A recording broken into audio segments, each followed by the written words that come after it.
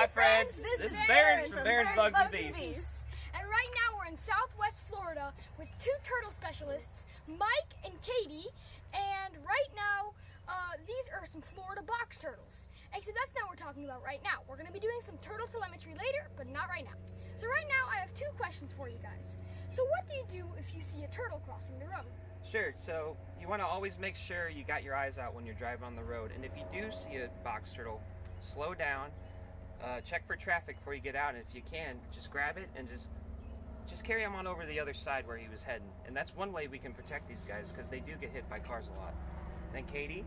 Yeah, Mike, so another thing we can do to help protect turtles is kind of to do nothing at all. If you see a turtle and it's just in its natural habitat, don't pick it up, don't move it, just leave it where it is. They know where they're going, and yeah, one of the best things we can do is to just leave them alone.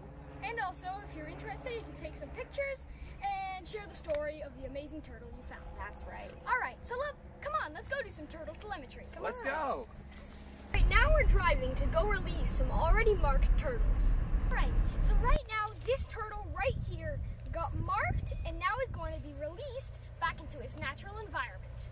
But first, why don't we ask our specialist here, Katy, why these turtles need to be marked? Yeah, so we marked these guys for a couple reasons. Number one, if we found this turtle again, then we would know that we've already found this turtle. So each of the little holes that we drill in the shell, it doesn't hurt them, it's like your fingernails, corresponds with a certain number. And so I could pick this turtle up and say, oh, yep, this is turtle number 21. And then we can see if it's grown since we last got him, stuff like that.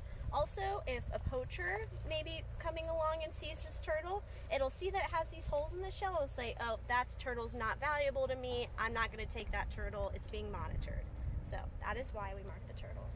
So also that's another reason of why if you see an unmarked turtle somewhere in Southwest Florida, and if you're in the part that SCCF is in, well then you can call them and they'll come and pick that turtle up, mark it, and then release it back into the wild. That's right. And let's release this turtle off to the wild.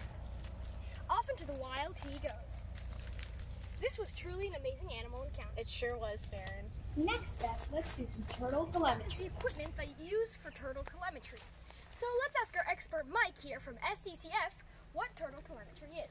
Yeah, so turtle telemetry is, we use radio telemetry sets like this, and we have radio transmitters on the box turtles.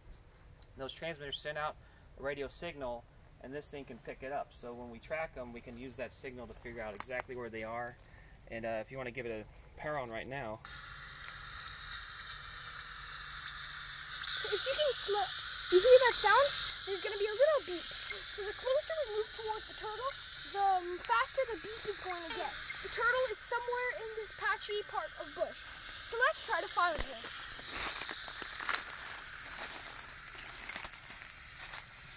We're going to turn it down by pressing the minus sign. Okay. So you're still pretty loud, so you're still really close. So now, what I want you to do is look for it and wait, and when it gets louder, let me know, and then we'll turn it down even more, okay? Now listen. Now friends, I know she's somewhere here, except they camouflage really well, so it'll be hard to find her. That way a little bit. See what you can see. I'll follow you. I think Oh, there it is. I see her. Yeah? Awesome. Alright, we just found her, and if you look closely on her, there's a radio transmitter. So that is like a little antenna that we stick onto her, and then so we'll know that she's there when we do the radio transmission. Alright, so this is cool. We just found our first turtle. I want to owe a big thank you to Mike and Katy for being with me today, and the whole of SCCF for helping the animals and also spending time with me, and also that they allowed us to do this video. So I am very thankful for both of you and for SCCF, and I want to say a big thank you to all of you. So thank you very much. We had a great No problem, time, Baron. Thanks Thanks so much for coming out. Yeah, thank you.